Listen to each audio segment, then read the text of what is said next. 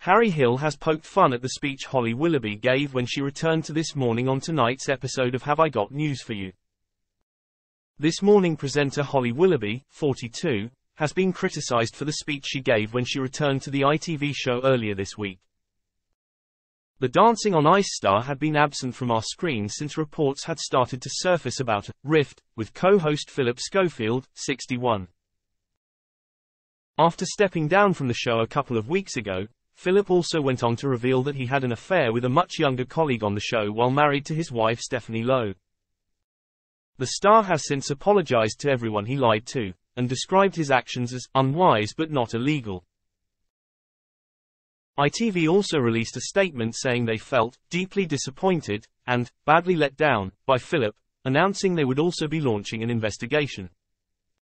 When Holly returned to This Morning on Monday, many viewers were left perplexed by her emotional introductory speech, which saw her ask fans, "Are you okay?" and confess she felt shaken and let down.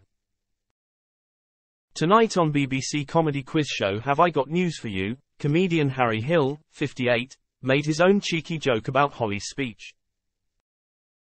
The show opened with a clip of Holly telling viewers, "Right, deep breath." The camera then cut to Harry, who breathed comically, sucking in his cheeks. "Firstly, are you okay?" the recording of Holly asked. "I've got a bit of a bunged-up nose but otherwise I'm fine," Harry replied, before turning to the camera with a hilarious, quizzical expression. This is not the only time members of tonight's show made light of the ongoing drama at This Morning. At one point, panelist Ian Hislop joked about who might replace Holly's co-host, as the identity of the presenter set to take up Philip's old role seems to be undecided. In one of the show's classic Spot the Connection rounds, he joked that Holly's new host could be anyone from conservative politician Eric Pickles to comedian Jack Dee's daughter's dog.